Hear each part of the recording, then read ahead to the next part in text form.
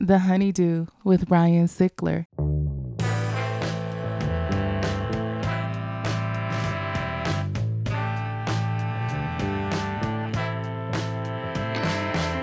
Welcome back to the HoneyDew, y'all. We're over here doing it in the Night Pants Studios. I'm Ryan Sickler, RyanSickler.com, and Ryan Sickler on all your social media. And again, thank you guys. Thank you for supporting this channel. Thank you for supporting this show. Thank you for supporting the guests on this show. You guys are the best fans. It's like when your kids go over for a sleepover, and then when they come back, the parents are like, your children are so well-mannered and so nice. You're like, yeah. That's what I hear about. I usually say don't read YouTube comments, but the comments you guys make for these episodes and the guests are just something that changes their lives. So thank you very much for doing that. As I've said, YouTube killed my special. They pulled it out of the algorithm and all that. So you got to go find it. So go look for it. Tell everybody, support it. It's been a lot of work and a lot of money doing that for YouTube just to say, nah. If you got to have more, then you got to check out the Patreon. I'm telling you every week about the Patreon because it's the wildest stories. It's the HoneyDew with y'all, and y'all have way crazier stories. You just didn't decide to be comedians about it. So we're talking to people who've solved cold cases, who've died and come back, a dude who had a double lung transplant and then married the donor's ex-girlfriend, and they just had a kid. Congratulations, by the way. We got the email. Happy for you, dude. You stole that dude's lungs and his girl. Now you have his family, you son of a... Congrats. It's $5, and if you or someone you know has a wild story that has to be heard, please submit it to honeydewpodcast@gmail.com. If you're looking for a new podcast to listen to, go listen to my old podcast. I'm telling you, it's the Crab Feast. It's a storytelling podcast, and it's got everybody you know in comedy on it. Bill Burr, Kreischer, Segura, Christina P. Everybody's been on it. It's a 7.5-year library. Go check it out. And come see me on tour, all right? I've got a bunch of dates we're adding for the rest of this year and then a gang of them next year. We're going. My lungs are feeling better. So this weekend, actually, June 23rd and 24th, I'll be up in Tacoma, Washington. Where are you at, Tacoma? June 23rd and 24th, I'm there Friday and Saturday. And then July 7th and 8th, Appleton, Wisconsin. Go to RyanSickler.com for tickets. All right. Now you know what we do over here. We highlight the lowlights. I always say these are the stories behind the storytellers. And I'm very excited to have this guest on today. First time here on the HoneyDew, ladies and gentlemen. Please welcome Rachel Wolfson. Welcome to the HoneyDew, Rachel. Thank you so much for having me. Thank you. Thank you for being here. We've talked about it for a little bit. We have. And then I think Caitlin, by the way, thank you. My girl Caitlin hit me up with your number because I never got your info that night. That's right. I'm off my social media, and I think you messaged me on social media. I think that's great that you're off on social media. Is that like helped with your mind? Yes. Okay. Maybe I need to do that. I check on it so I know things are going on. I'm there. I'm present with it. I certainly respond, if it's something nice, but Other than that. No, I can't. I was sitting next to my daughter one day, and she's like, Dad, can we play? I'm like, I gotta do this stupid post. And I'm like, what the hell am I doing? 30 minutes of my day doing post for what? Yeah. It's a job now. I personally, this is just me talking about me, I've taken my social media as far as I can. Mm-hmm. It now, like when I laid in the hospital and I had nothing to do but try to live, I just looked at social media apps and I watched different trends on this one and music on this one. And I was like, man, this is a job for someone. And it's, you really need someone who knows how to do it. And I don't know how to do it. So I think that's like true success is like not being on social media. I agree. It's going to switch. At some point, like all these people are on it. And then at some point, like every culture gets anti, like we're not going to do that. Right. So social media will be this thing they don't do and they'll figure out another thing. And then it'll come back again. We'll have to talk to each other in person. Yeah, remember? Listen, I really think that, like, I know there's this thing today, at least with a lot of, like, younger girls and older guys. Mm-hmm. And I just think it's because older guys know how to talk to women because we didn't have a social media. Like, we had to suck it up and walk across the bar in front of our friends, knowing 9 times out of 10 Just you're to get getting rejected? gunned Yeah. down. Yes, yes.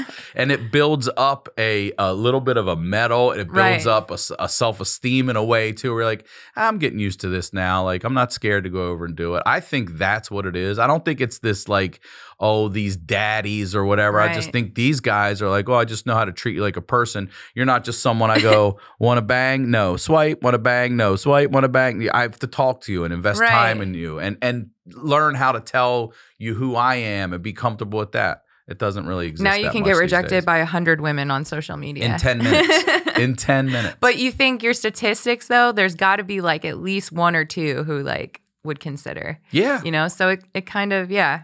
That's it. I remember a babysitter of mine. She was a beautiful Italian girl, and she said, I finally went online, and I go, show me how many dudes are in here. And she went like, I thought her skin was going to fall off her finger. She was scrolling so much. She goes, my guy friend did it. He's got 3. Oh, yeah. And I said, so wait. So Mr. Right could mathematically be in this mix. She's like, I go, but you would have to date.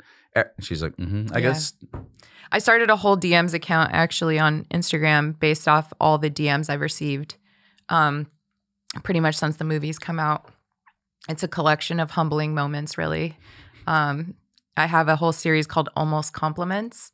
And I think the best one I got was someone wrote that I'm way too hot to have no ass.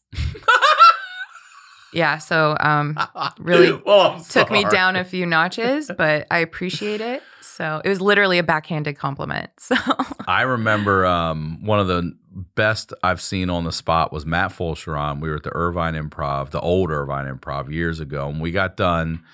We were in the lobby just, handing out CDs or whatever back in the day. What are those? Right? And this girl came up to Matt and she went, you're kind of funny. And on the spot, he went, you're kind of pretty. No. And I mean, boom. Oh, my God. Out the door. And I was like, oh, dying. I've never forgotten it. All right. Before we get into what we're going to talk about, thank you again for being here. Please plug, promote everything Rachel Wolfson. So you can follow me on Instagram at Rachel Wolfson, Twitter at Wolfie Comedy, Venmo at Wolfie Comedy. Then you can follow me on my website, rachelwolfsoncomedy.com. That has my shows, and I have shows coming up in Tampa and Miami. Miami is July 21st. Tampa is the 23rd. And also Palm Springs or Indio in November. But I'll have spots in between as well, shows and whatnot. So just check my website. And you mentioned you're in Jackass, the latest Jackass. Yeah, that came out about a year ago, I think. Yeah, over a year ago. I watched you on my flight because it's the it's on the airplane. Well, it's the I had downloaded it on Netflix, but it's not the full movie. What is it? That's 4.5. It's basically the 0.5s are like documentary style and things that couldn't that didn't fit in the movie, but were so good that they had to. It's basically extra footage. Yeah. So, what'd you think? I thought it was great. Okay. I mean, I love all those guys from back in the day, even the CKY and all that stuff. So I also want to say this because this is a very interesting thing about you. And we just tried to call Segura outside to tell him because you just said you did YMH. And I was like, God damn it. Because I was going to tell Tom today that I was having you on. Okay. And who your mom is and what your mom did. Because Tom and I have this affection for O.J. Simpson's absurdity with the just like, why are they asking me about the Murdaugh murders? Well, maybe because you have history with multiple murders. Yeah. Maybe that's a reason. O.J.'s opinions. I love them. Yeah. I'm a follower of his Twitter as well. So tell us, before we get into your whole life story, tell everybody about your mom and what happened. So, because listen, also I'm interrupting, but that's what introduced me to you is your clip. I think it's at the Laugh Factory where you said that. I was like, who's this girl? Okay. So my connection to OJ is my mom was the presiding judge over his robbery case that took place in Las Vegas. And it was, she was the one, who presided over his case. And the jury sent him to prison for it. I think he got 9 to 33 years and served, 9 or something. Did he really do that long? 9? He actually did that long? I think so, but he didn't do the full, dude's back there stealing his old cleats and shit. He's out living in Vegas, the same town where my family lives. And that's basically my connection to it. And I have a joke about it. And what is it? Your mom put OJ in prison? So my mom, my mom was the judge who put OJ Simpson in prison. So basically, OJ Simpson got sent to prison by the same woman who sent me to my room. But we got out. So yeah. Here you are. Yeah. Well, tell me about your life growing up then. So I was born and raised in Las Vegas, and my parents at the time were both lawyers, and they had a law firm together, criminal defense. They met at the courthouse. My mom was a TV news reporter, and my dad was a prosecutor in the prosecutor's office, and he used to watch my mom on TV, and he said that he was going to marry that woman. And so they would just cross paths at work. My mom would be reporting on stories. My dad would be, obsessing over her. And your mom had no idea this dude liked her like that at first? Probably not, because, it was before social media, and there's, you actually had to hit on a woman, most likely at work.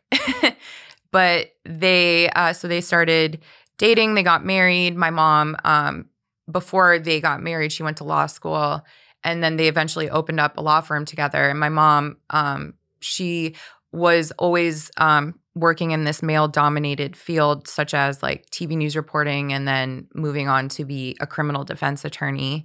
They opened up a law firm together. They had me. Then they had my sister. She's 4.5 years younger than me. They raised us in Las Vegas. And that's... What else do you? That's your background? That's pretty much, yeah. Were you a good kid? Were you a good student? I was. I was diagnosed with ADHD at 5. And why? What made your parents look into that? I couldn't sit still. I was a distraction. I couldn't pay attention. I wouldn't listen. I was defiant. And I think a lot of it was school, I had a hard time concentrating. So they had me evaluated, and I was originally diagnosed with oppositional defiant disorder at 5. I've never even heard of that. What is that? ODD. Oppositional defiant disorder? I think it morphed into ADHD or something, but it's like... But is that just saying I don't want to do this? I think honestly, I was just one of those kids that got obviously I have issues, but I was one of those kids that got medicated really early on stimulants. So I was diagnosed with that at 5. And then when I was 12, I was diagnosed with bipolar disorder and put on lithium. Okay, hold on. Let's pause there for a second. Then does that mean, excuse me, that the initial diagnosis of ADHD was incorrect and all along it was... I don't think so. I think a lot of these diagnoses run together. Parallel. Yeah. So I was diagnosed bipolar, which ended up being borderline personality disorder, which I got diagnosed in college. And I found out that... So ADHD at 5, at 12 is borderline? Is bipolar. I'm sorry, bipolar. Mm-hmm. And that was a misdiagnosis, I believe. Okay. And do you believe the ADHD was? No, I think I definitely have ADHD. Okay, so that was accurate. All right. So I found out when I was older, actually recently, that a lot of people, I think, get diagnosed bipolar instead of borderline because I think the doctors or the insurance companies or something can't bill for it. It's really fucked up. Oh, because there's no medication you can take for borderline. It's just talk therapy. Oh, is that right? You can get medicated for let's say you have depression or anxiety, which can run along borderline as well. But for borderline specifically, there's no medication for it. So oftentimes they'll diagnose you as bipolar. And yeah, I think that's really messed up. I've been seeing a lot of like discourse on Twitter about other people who've had that same experience. And ultimately, then you're getting medicated for things that you might not have. Right. So I was on lithium at 12 and I developed a thyroid disorder because of it. And I gained a lot of weight. And my mom took me to Weight Watchers. Not thinking about the lithium, thinking about. Well, I was at that point, I had to get tested for thyroid disorder and it was linked to the lithium because you have to get blood tests every few months if you're on lithium. What does lithium do to you? I think it's like a heavy like mood stabilizer or antidepressant. Basically, I just remember being like zonked out. You do. Yeah, there's a lot of like memory gaps in my life where people will tell me something happened and I just have zero memory of it because I was on a lot of medication. Like I was on Seroquel at one point, which is a tranquilizer. And yeah, so there's gaps in my memory. And so 12, you're on this and you develop a thyroid issue. Came off the lithium. My thyroid like got readjusted. I lost the weight. And yeah. And then I went to, when I was diagnosed at UCLA Medical Center, the hospital here when I was 12. That's how they diagnosed me. Okay. So how long were you on that lithium? Not very long. Okay. Yeah, it was probably like less than a year, because I had to come off because of the thyroid. And then you start entering high school. And are you just on ADHD meds? No, I'm on ADHD meds and I'm also on antidepressants, mood stabilizers, anti-anxiety. That's a lot for a kid. And what's it doing to you? Is it helping or is it, what do you say it was doing to you? Do you feel like it helped you or do you feel like it hindered you in ways? I think it numbed me out. I think that because of the medication that I was on, I wasn't able to really process a lot of the issues that were underlying what I was going through. And that's what has come out in my 20s and my 30s. Tell me, what were you going through?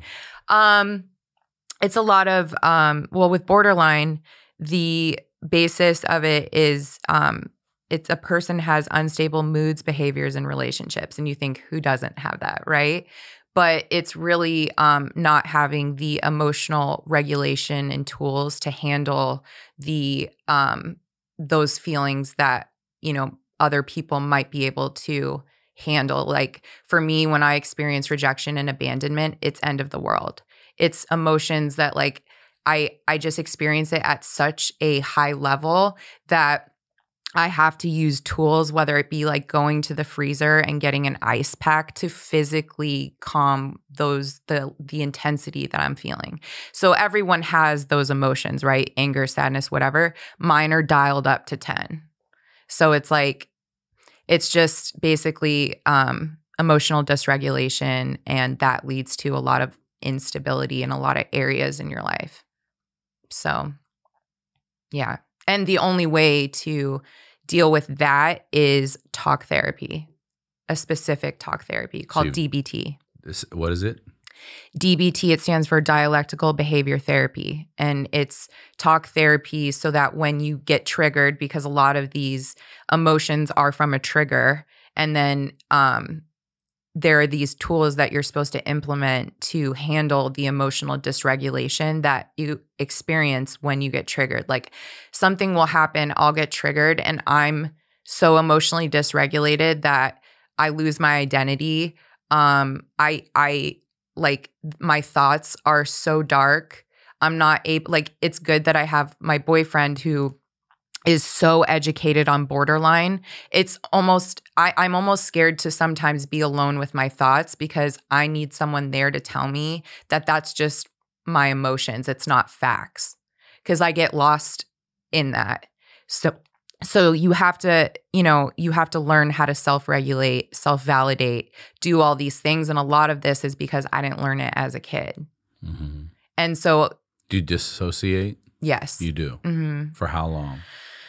It could be days sometimes. Really? Mm-hmm. And it's Will you just curl up in a ball and not communicate? I just like, I'm just you still in this. Drag yourself out and do sets? It's the worst. sometimes I do, and I'm crying right before I get on stage. I'm so in this dark place that I like, sometimes stand-up pulls me out. I gotta be honest, because sometimes I'm in the worst place. I'll be crying. Even like I'll be drying my tears as I walk on stage. I'll be like, Rachel Wolfson. No, you don't even know. Like I that happened at Moon Tower. I was so sad, and I walked on stage, and luckily it was so hot. I was also sweating, so like no one could tell where the moisture was coming from. And then as soon as that first laugh happens, there's a release inside me. It's the validation that I need that like I'm not giving myself, or that I can't in that moment because I'm so emotionally dysregulated. Give me an example of a time that this happened to you where it was really one of your worst. I get triggered a lot for example, in LA, there's a lacking of stage time. And I think for me, I got the movie, and I was 3 years into comedy when the movie came out. And so my whole thing was I wanted to be a stand-up. I want to master this craft. I want to become a beast. I know it takes, 10,000 hours to be good at something. And then, when the movie came out, I just didn't get as many spots as I thought I would. I thought some of the clubs might open up to me. I still don't have a home club here. And for me, I just, I get really triggered sometimes that I'm not there yet in LA, specifically in the town that I started in, and that, I came up in. So sometimes, when I don't get booked, or I get the emails and for months I won't get booked, I'll get really upset about it. And luckily with Matt, he's a paid regular at the store. He's been in the scene. I have someone like that to tell me like that this is normal. This is something that everyone goes through, and took me 21 or 2 years. Yeah. And Matt, everybody's different. Yeah. And Matt, like he has these stories because he's been in it for 16 years. And he tells me like, without that, I wouldn't know that this is normal. I wouldn't have someone who's mentoring me, because in comedy, you need those mentors. You need people to sit you down and be like, not critique you, but give good feedback and guide you in the direction.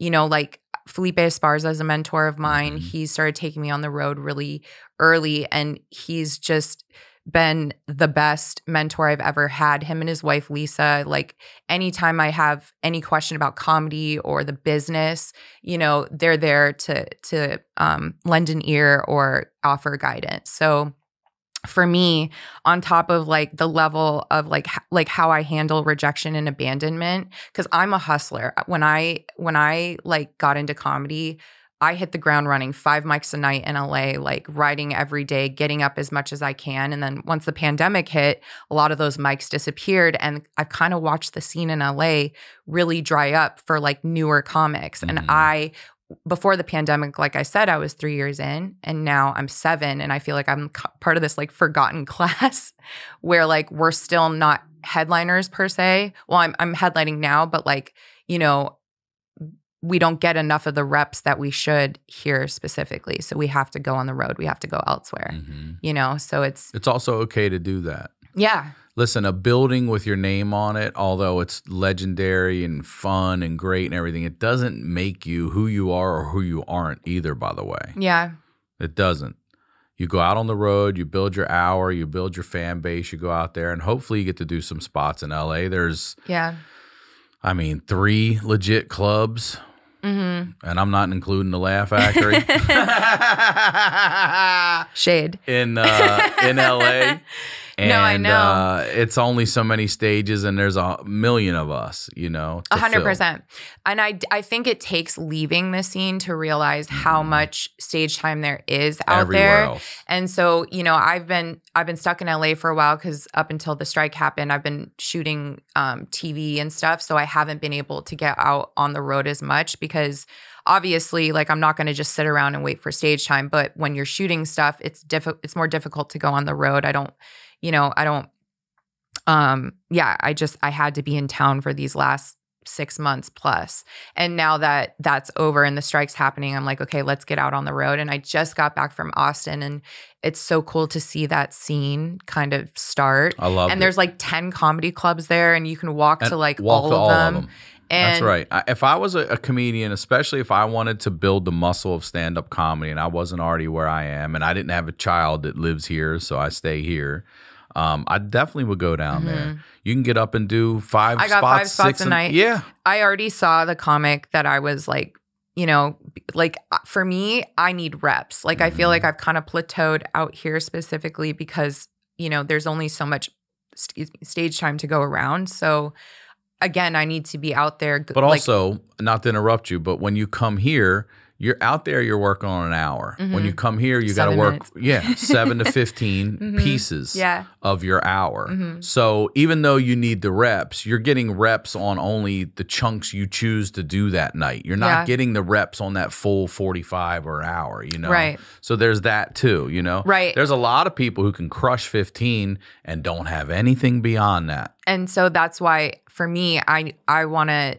you know, I want to have an hour of really solid jokes. And so I'm at a point where now that I have the time and I'm able to go out on the road, I'm much happier with where I am, because for a while I felt really stuck being in LA and not being able to like work on my stand-up the way I want to. So let's go back a little bit in time for you and tell me about, you mentioned to me outside about your senior year in high school. You went to a different school, and why, what was it and why did that happen? So, you know, I was having behavioral issues since I was a kid, and I think it all came to a halt my senior year. I got caught sneaking out of the house and to do what? Make out with boys. And my parents caught me, and at that point, that was kind of like a cry for help. I was not doing well mentally, and were you using any drugs or anything at the time? Drinking? No. No. For me, it was all mental, and I just think that, you know, my parents, they just worked really, really hard, and they weren't able to, you know, they didn't give me the emotional tools, I think, because they just, one, I don't know if they even have them. Like I watched the way my grandfather kind of treated my mom and my grandma and my aunts. And I think that gets passed down generationally. And so my mom, to be able to do the jobs that she had, which is be a judge, be a criminal defense attorney, you know, you almost have to be stoic. And that got brought home. So, you know, as a kid, like for me, I just never felt good enough. Like if I didn't get an A, you know, I wouldn't get validated for whatever grade I did get. And so I didn't learn to validate myself. Like even when I played basketball, it was like I wasn't good enough at whatever I did out there. And I know that my parents, that's also a generational thing. Like kids need to be validated from a young age. We don't need to be babied. We need to be validated. Like I didn't need to be babied, but I did need to feel good about whatever it was that I'm doing. And I think for high achieving parents, it's hard to kind of like, you know, it's kind of hard to give that to a kid because no kids most of them are not high achieving, you know, but they grow into whatever it is. And so, you know, I struggled with a lot of that. I was very, you know, I just never felt really good or worthy, or I didn't have any self-esteem. So I think that I sought that out in boys. And so when I got caught, my parents were concerned, and my mom found a school in Utah that was a therapeutic boarding school. It's basically a lockdown. There's bars on the windows. For real? Yeah. And they take your shoes when you get there. And once you go, you can't leave until you graduate the program. And they manipulate your parents so that they won't come get you. So they'll lie to your parents, telling them you're fine so they don't. Well, they're like, this is normal. She's going to want to come home. She's going to say this. She's going to say that. And that's normal. Hair changes can happen due to age, biology, and lifestyle. So no matter the root cause of your hair concerns, Nutraful meets you exactly where you are with science-backed formulas tailored to your needs. While Nutraful's hair growth supplements target the root causes of thinning hair from within, Nutraful's scalp care formulas help create a healthy environment for improved hair quality. When your scalp is unbalanced or not cared for regularly with the right products, it can become clogged, dry, and irritated, leading to a poor environment for natural hair growth. The shampoo, scalp mask, and scalp essence are each gentle yet effective and work to exfoliate, purify, and balance the scalp for improved hair health. The sulfate and silicone-free shampoo and conditioner are designed to cleanse the scalp without stripping and defend the strands for stronger, more voluminous hair. Take the first step towards improved hair and scalp health now. For a limited time, Nutraful is offering our U.S. listeners $10 off your first scalp care order when you go to Nutraful.com/scalp and enter promo code HoneyDew. Find out why over 4,000 healthcare professionals recommend Nutraful for healthier hair. Nutrafol.com/scalp and enter promo code HoneyDew for $10 off your first scalp care order. This is available only to U.S. customers for a limited time. That's Nutrafol.com/scalp, promo code HoneyDew for $10 off your first scalp care order. There's no quick fix for anxiety and depression. It's not finding a new therapist or starting an exercise routine, not more and regular meditation or a better diet. Sometimes you need something to unlock your brain, a new way of thinking about and seeing the world. Maybe that thing is guided ketamine therapy from Mindbloom.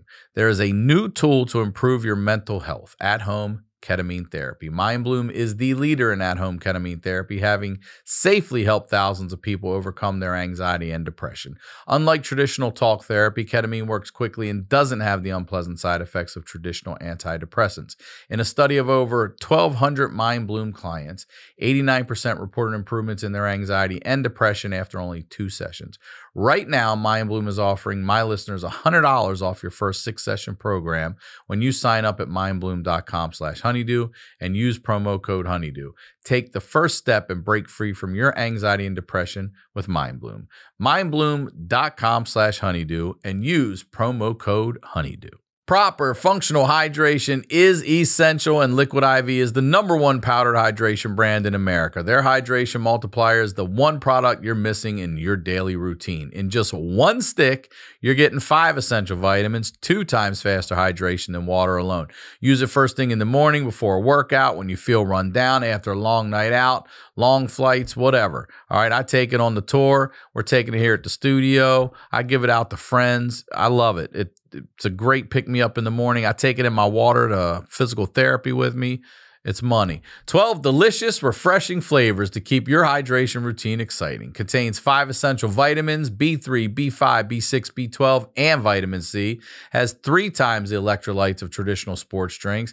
And it's made with premium ingredients that are non-GMO and free from gluten, dairy, and soy. Real people, real flavor, real hydrating. Grab your Liquid IV in bulk nationwide at Costco, or you can get 20% off when you go to liquidiv.com and use code honeydew at checkout. That's 20% off of anything when you shop Better Hydration today using promo code honeydew at liquidiv.com. Now, let's get back to the do. So, and then when you get there, so my parents found a school is in Provo, Utah, and they took me and dropped me off, which is something that I think about, that it's crazy that they just took me and dropped me off. Did they drive you? Mm-hmm. God.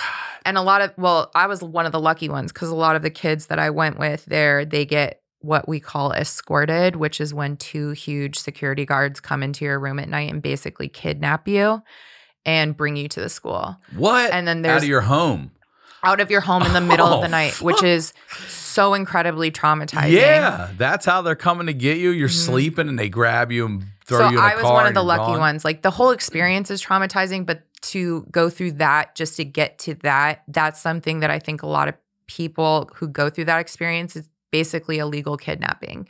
It's traumatizing. And then there's the other fucked up way that you get there is when your parents tell you you're going on a ski trip and they make you pack your bags and they drop you off at that facility. Is that what happened to you? No, Oh, but I okay. knew exactly All right. where I was All going. right. I just didn't know what would happen when I got there. I'm thinking it's like Harry Potter. I'm going to learn magic. Harry Potter. You know, I'm going to learn spells. Like, you know, I'm going to make out with boys in Utah and these, like, with these horny Mormons who don't get enough attention. Mhm. No, it was nothing like that. What was it like? A lockdown. It was like basically kid prison. I mean, Are you in a room, the door locks as well? Or you're always watched. You're never alone. You're separated from the boys. You don't have shoes the first, I don't know, couple weeks you get there. You have to earn your only communication is for the first 2 months letters to people your parents pre-approved you could write to, and everything you write gets read, and everything that gets sent to you gets read. So they know everything that's being said in and out of that. Then do you have roommates? There's different rooms at the school, and depending on, like, I lived in a room that had 12 girls in it, bunk beds. Damn. But there, you know, some rooms had 8, some rooms had a couple. There's different rooms that you live in. And give me the range of what people are there for. You're there for sneaking out and trouble with boys, and what are some other people drugs, there for? addiction. Some kids are court ordered there, so violent behavior. So you're just thrown in with a hodgepodge of whatever. Troubled kids. Mental issues. Yeah, it's called troubled youth schools, basically. Troubled teens. Yeah. Mm-hmm. Okay. So, and they range. So you can go there as young as I think the youngest they had there was 13 and then 18. So I went when I was 17 and I turned 18 in Utah. And when you turn 18, so there's a law when you turn 18 in Utah, you can't be housed with underage kids or something. So they have to put you in the 18-year-old house. And you also have to sign your rights away saying that you're not going to leave the school until you graduate the program. That's what I wanted to ask, because now you're an adult. So basically what they tell you is if you don't, your birthday's coming up, they know that you have the option to leave legally, and if you do leave, they tell you you're going to be homeless and that they're going to call your parents and tell them not to pick you up. The entire town's going to know not to basically help you. And yeah, they basically say you'll be homeless. So basically if you do sign, you have to stay until you graduate the program. So when did you turn 18 and how many more months before you got out? I got there in November of 2000. I got there in November and I turned 18 January. So I was only in the underage for November and December up until January 23rd. And then June you graduate like regular school? Or? No, I graduated that December. I graduated a whole semester after my class. Holy shit. So you spent another year there after that. I was there for 13 months total. Man, tell me what the ride was like with your parents. Were you fighting it? Were you what was it like when they dropped you off? I think for me, so my parents, they sent me to private school in Vegas, but it was private religious school. And it wasn't they weren't like college prep. These were schools that were often very indoctrinating. And so I went to pre-K through 8th grade was a Jewish school. And then they didn't have a Jewish high school. So my mom sent me to Catholic school my freshman year. And I didn't like it there. And my mom sent me there because it was close to work. So it was convenient for her. But I didn't really have any friends because a lot of those kids grew up in the Catholic school system. And I grew up, going to a Jewish school. So it was like I was the new chick, and it was hard to make friends. And so, but I had a ton of friends at this Lutheran school that was closer to home. So I went there, and that was the school that I left before I got sent to Utah. So I went from Lutheran to Mormon. Oh, it was a Mormon school then? It wasn't a Mormon school. Oh. It was just ran by all Mormons. And there were certain elements that I'm like, oh, they're indoctrinating us. For sure. We dress they made us wear these super long potato sack khaki skirts and baggy t-shirts. It was And, you know, we weren't allowed that, you know, you don't have sex until you're married and, you know, just very Mormon stuff. What was your first night there like? Were you scared? Were you angry? I saw you visually count the girls in the room, so I know you know what it looks like.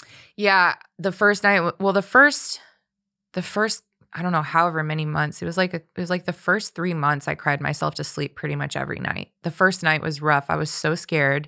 I remember like just crying myself to sleep. Like I was in a shock because I went to summer camp, but this was a whole new world that I had just stepped into. And I don't think I knew I had no idea what to expect.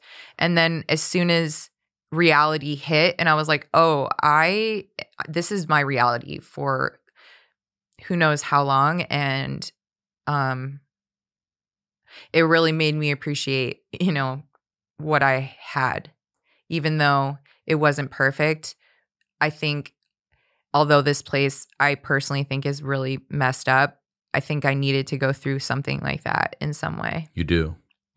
I don't know. I think things like that build character, and, you know, you're going to be traumatized by life in so many different ways. And it's like, if this is one of the worst things that I've gone through, then good riddance. Like, you know, but it made me who I am, and I can't take it back. So, yeah.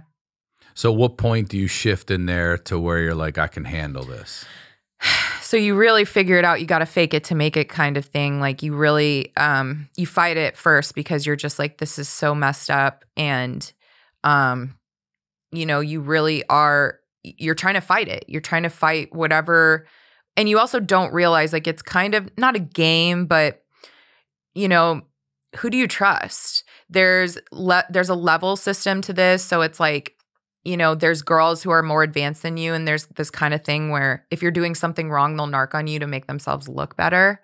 So it's like you also have to learn what all the rules are. There's so many rules, and if you don't follow them, you'll get in trouble. Like what?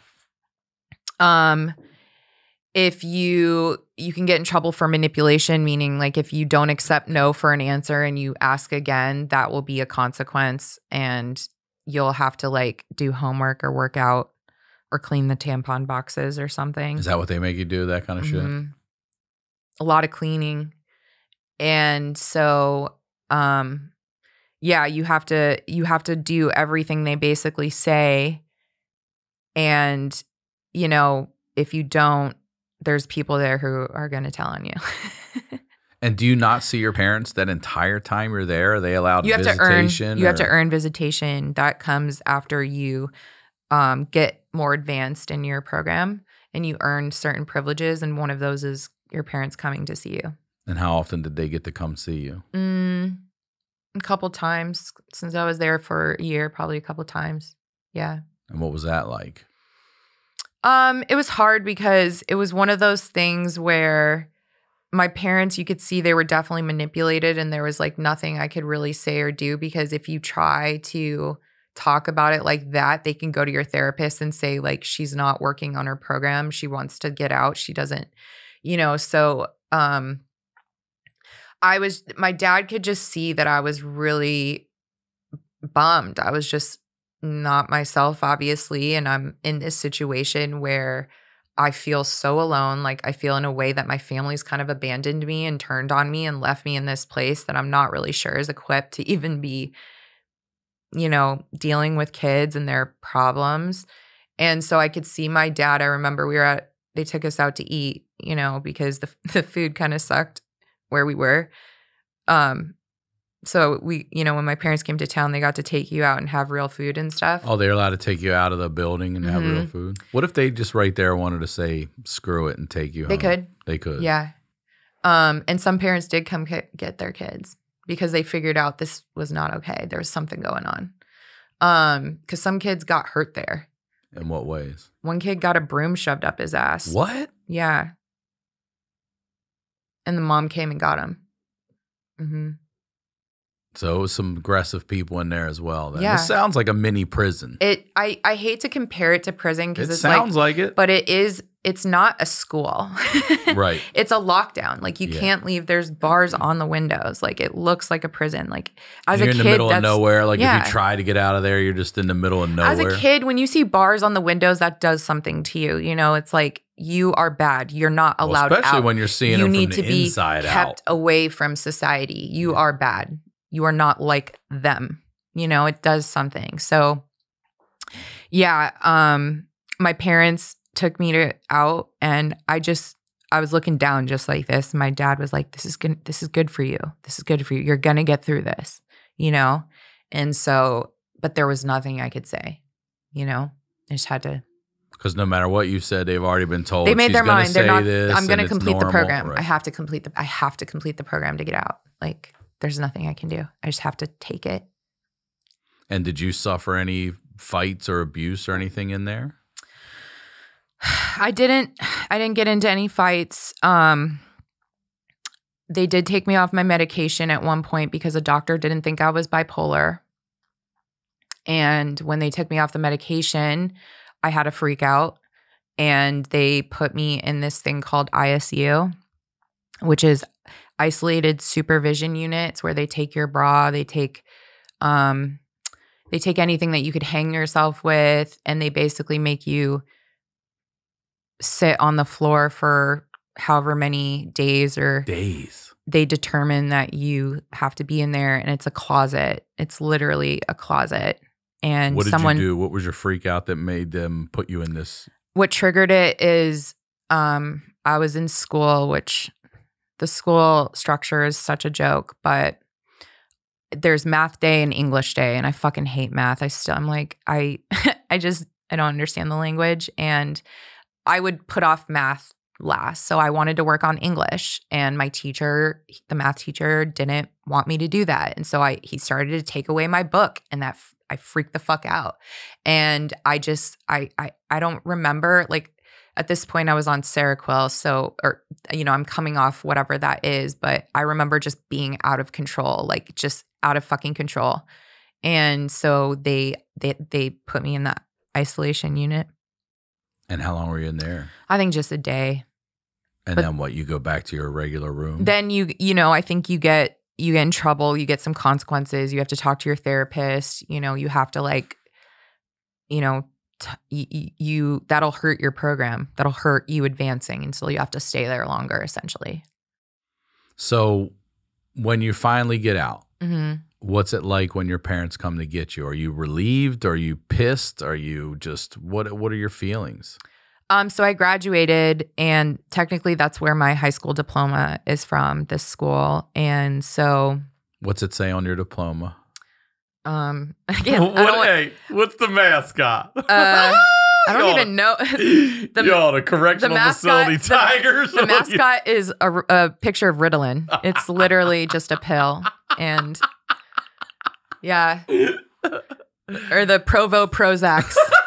Yeah, you know what I mean? Prozac. That's good. Yeah, I like that. So, yeah, we panic attacks no more. Like we, you know, that. So they come to get me. I have a graduation ceremony, if you will, call it that. Yeah. What was it? What do they do? Are you cap and gown? Yeah, or are you cap really? And gown, but it's like everyone who graduated in that like time frame. So it's like a bunch of other kids, and your parents come, and some of the other students will like read things about you, and then that's it. And so I was only at home for a month before I went off to college in Vermont, which is basically the opposite of Utah. Yeah, I mean, you went way the other way, Vegas and Utah. You went to Vermont. All right, so what? So basically when I got out, it was, I mean, I had nightmares for years. Sometimes I still have nightmares. About what? What are you seeing? Basically, I'm being dragged by my feet, and I'm clawing the ground, and they're pulling me into the school. Into the school, not that room, into the whole school. Into where I entered when my parents first, and by the way, the school is an abandoned church. It's really haunting when you look at it. And they closed down the school but opened it up under a different name. So it's still there. It is. Mm-hmm. Mm-hmm. So I have nightmares like that. I have nightmares just being there and just like not being able to get out. Yeah. And so I was relieved when I first got out. I was still like, I was one of those like just grateful initially. I was really grateful for just like a private shower, being able to shave my legs. Because if you want to shave, they have to watch you. Oh, really? Mm-hmm. So you don't kill yourself or cut yourself. Having privacy, that was a big thing. Having just being able to independence, autonomy, being able to go somewhere by myself without having to ask for permission, being able to go to the bathroom whenever I wanted. After every meal, you have to wait an hour so that the people who have learning or eating disorders don't throw up or participate in eating disorder behavior. So you all have to wait too? We all have to. So just something like that, being able to go to the bathroom when I wanted was like, oh, this is amazing. So it did make you appreciate what you had then? Yeah, it did. And the thing is about that place is, again, like for me, it's like I wouldn't take it back. I mean, I wouldn't wish it upon anyone, but I wouldn't take it back. But there are people there who, it's all about perspective, right? Like there are people there who came from such a fucked up home life that place was somehow better.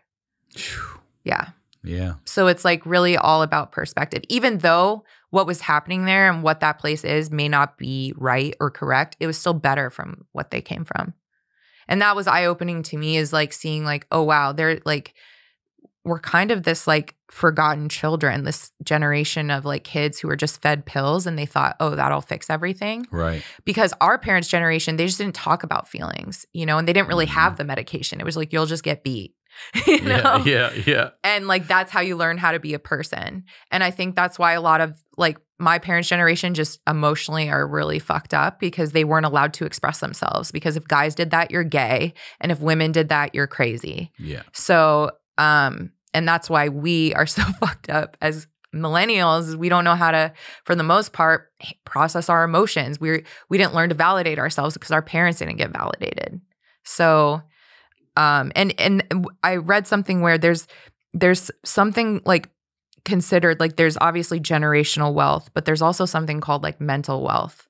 And that's where your parents really, and it's not obviously just the parents' fault, but because there's environment versus what is it, whatever, like your environment versus like what actually happens. Like, is it your environment, or was it were you mentally always going to have that kind of thing? So like what caused it? Was it like, yeah. So anyways, I just think that it's not just the parents' fault, but I think that if people had better tools to handle their emotions, that's a lot of the reason why we have the issues that we have with mental health, I think. We just don't know how to like handle our emotions and process them and emotionally regulate. Have you talked to your parents about that school since? Yeah, we've had conversations. For me, it's like, I don't blame them, because I truly know, like, for me, I'm on the side of parents for the most part are just doing the best they can. I'm not a parent, and that's why I don't place blame on them, because I truly believe they are trying to do the best. Like, I can only imagine what it's like to be a parent and their kids having an issue, whether it be medically, mentally. That's one, there's so much self-blame that probably goes on. And also just, it's expensive to try and figure out what's wrong with your kid. There's so much emotion that goes into being a parent, and the world really doesn't support it either. So I just think that for me, there's just a mutual understanding of, they understand that maybe that wasn't the right place for me. And I understand that they were trying to just do the best they could. So, do you think it helped you? I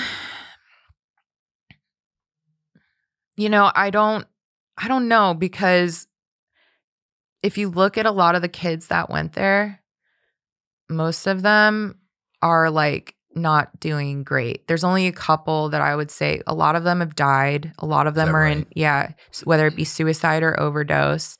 A lot of them had gotten pregnant right after they graduated.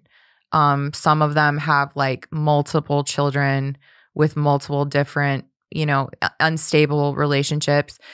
And then there's like a few that have really pulled themselves out of like basically being re-traumatized or going through that experience and not really been given any tools to actually succeed in the adult world because they don't really give you those there. And so other than that, like, a lot of people are in and out of jail, never really did anything with themselves. Some got pregnant too early and some are passed away. A lot of them. There's only a handful of them that have done something with themselves. Do you want to be a parent? I think for me, I'm 36 years old, and I just feel like if I'm supposed to do that, it'll happen. But I also am at a place where I don't know if I would want to raise a child in this world, if that makes sense. It makes sense. But, I mean, if I got blessed with that would be great. It's not like my focus, I guess. But it's not because you're worried that you might have a child who it would be very difficult to raise, or. I think it would be difficult to raise any child. It is. It doesn't difficult. Matter if your child is the most brilliant, perfect, whatever. It's every so kid's hard got something. To be a parent. Every kid's got something. I'm not worried about that because, like, I just feel like, I really do feel like I would be a good mom. I just think I'm worried about the other things and what it means to be a child and what it means to be a child in the world today. And we didn't have the same fears growing up. Like, the school shootings scare me. I was about to just say, they're doing active shooter drills at our kids' schools. I didn't have that. Well, the first school which is traumatizing. The first school shooting I experienced, I was in 5th grade, and that's when Columbine happened. Okay. But even then, we weren't doing school shooting drills because it wasn't like, oh, this is going to happen all the time. We just thought these were like isolated incidents. But like that stuff, I still remember when we did earthquake drills. Yeah. Like those were scary. Like knowing, like trying to understand deathly weather, So, also the internet, that stuff worries me. I don't like that kids are raised on the internet. There's just pictures of them out there, So it's a different world. I think you have to have like, I don't know, a lot of love and a lot of money and a lot of therapy. So I don't know about the money part. Yeah. I didn't grow up with money. It was a different time then. I also had hate, but there was love. Yeah. It was a different time then. But honestly, like as a parent, the biggest thing you can do is be there. Mm-hmm. Be there. And whatever they're into, fucking go full force into supporting it. You don't have to like it. You have to when I say a lot of money, I mean in a place where you're able to give the kid that time, you're probably doing well financially, hopefully. Right? I mean, what do you mean? Like Little League getting free? No, I mean just like no. I mean like, having a job, but also like it's not that you're so overworked that you can't give the kid that time. Listen, here's the thing. If you love anything the way you love comedy, you're going to find time for comedy in your day. If you add a child to that mix, you will find time for, if you're a good parent, you will find time for that child. And but you think kids are expensive? They are. They're crazy expensive. That's more of like the concern. They're crazy expensive. It's like kids are. I think. Yeah. It's and like not just medical bills and stuff. Like backpacks. Yeah. They grow. Yeah. They grow. I just bought my daughter size 1 shoes. She's already a 1.5. Like 2 months later, I'm like, damn, we got to get new shoes already. Clothes. That's why I say like you have to have. For me, it's like you have to have enough money to make sure that kid has at least everything all the other kids have. The basic stuff. Like, you know what I mean? Like, clothes. I'm not talking about the fancy stuff. Yes. Just that they have enough that they're not like, I don't want a kid I don't want to be able to not be afford to give my kid that. You know what I mean? Like shoes, clothes, like at least what everyone else has at the bare minimum, and like a good life. I would want to be able to give a kid at least a good life where they have all their basic needs met. Yeah, across the line. My daughter, listen, here's the thing about most kids. They have what they need. Yeah. It's the wants Of course. that you have to temper. But what they really need that they don't know they need is that love, that validation, that attention. Like I high five the shit out of my daughter on stuff. I'm like, good job, good job, good job. Because like you said, you just need I want to be validated. I'm not talking to you like you're a little kid. Like I'll give her real reasons. I don't ever say because I said so or because I'm the parent. I give her legit reasons. I go, well, this is why. And I break it down. Halfway through most of that, she's like, never mind. I'm like, well, there's the real reason. You don't want to hear that. I also think like, there's the participation trophy parents too, which I don't like either. It's like there's got to be a middle ground where, if a kid brings home an A-, that's still an A. You know what I mean? Like, that's still a great job. You're still in the A bracket. Like, don't ask the kid why they didn't get an A. You know what I mean? Like, it's stuff like that where it's like the little things like that kids need You remember that, huh? Forever. Did you get B's? Oh, yeah. B's, C's, D's. F's. D's. Oh, yeah. So it depends on, like, math was the worst. Me but too. English, history, all that other stuff. I always tested high, pun intended, but I was always testing like I was smart, but it just didn't reflect in school because of my learning, differences. Now, what about your sister? Do you have a close relationship with your sister? On and off. Like we've been close and not close over the years, and a lot of that has been because I lived on the opposite side of the country, and she went off to be a lawyer, and like her job also is, huh? Yeah, You're the only one not. I know. You're the only non-attorney in the family. Is that right? Yeah. So, she went and followed in the footsteps of my parents. Your parents still together? Wow. Yeah. That's great. Yeah. So, she lives in Vegas with them. All right. Why did you decide to go to college in Vermont? Did you just want to get way the hell away from everything? Was it a different start? That school that I went to, it's called Landmark College, and it's for kids who have learning differences such as ADHD, autism, ADHD, ADD, executive functioning, dyslexia is a big one. So you have to have a learning difference to go there. Not that autism is a learning difference, but a lot of the kids could be on the spectrum per se, because a lot of these run together. Together, you can have multiple diagnoses. So you have to be diagnosed with a learning difference to go there. It's a 2-year school in Vermont, and my parents thought it would be good for me because it's isolated in a small town, and there's no distractions. You didn't pick this. No, not really. Like I think also I didn't have really the grades to go to other schools. It was kind of one of my only options. And the whole thing is you go to the school for 2 years, you get good grades, and you can go off to other colleges. So after I graduated there, I got into Northeastern and American, and I ended up going to American. In SDC, right? Yeah, my cousin went there for a little bit. I went there for a year. What was it like when you first were able to, honestly, I don't mean to say it like this, but make your own decisions about life? Like you're out of this college now where no one had any say where you go next. Like what was that like for you? I mean, very foreign, because after being monitored for 13 months and literally having to ask permission to simply go to the bathroom, like everything you did, you had to get pre-approved. I was still under that that feeling of like questioning myself. And again, I wasn't being validated for anything. I just felt very unsure. And a lot of it was, I'm lucky because when I got to Vermont, I had a boyfriend there, and his mom worked at the college. Her name is Kim, and she became like a second mom to me, and she's super crunchy granola, like completely opposite of the people I was in Utah with. And so her and her husband became like this mom and dad that I emotionally never had, like, and they were the ones who made me feel normal for the first time in my life, that everything I had gone through and how I was feeling, and almost made me be like, we don't even, that medication, like almost like there's whatever is going on under that needs to be addressed, but the medication is just numbing you out, and like who you are is okay. Lithium's, that's some heavy stuff. Mm-hmm.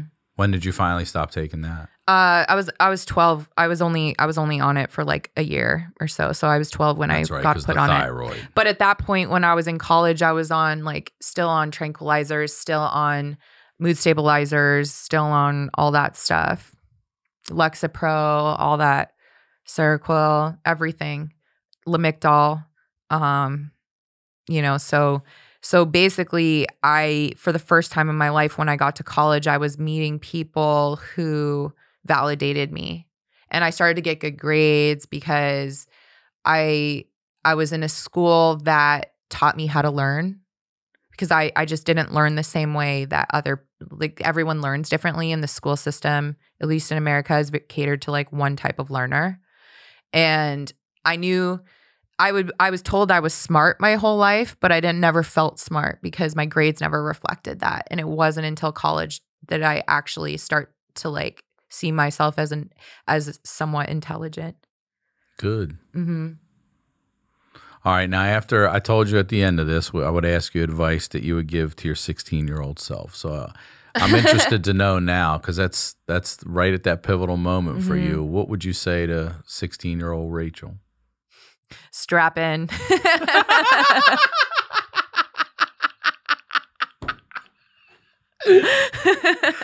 I guess the shit's about to get buck wild, isn't it?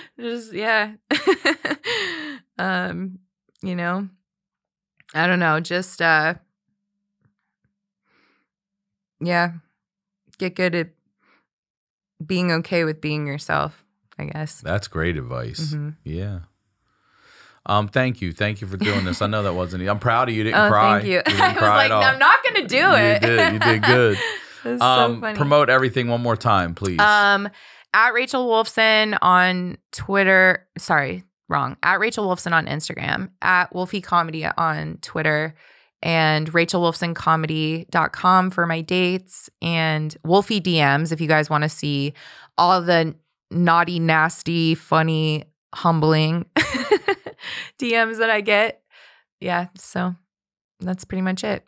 All right. Thank you very much. Thank you for having me. Yeah, of course. As always, Ryan Sickler on all social media, RyanSickler.com. Tacoma, I will see you this weekend. I'll talk to y'all next week.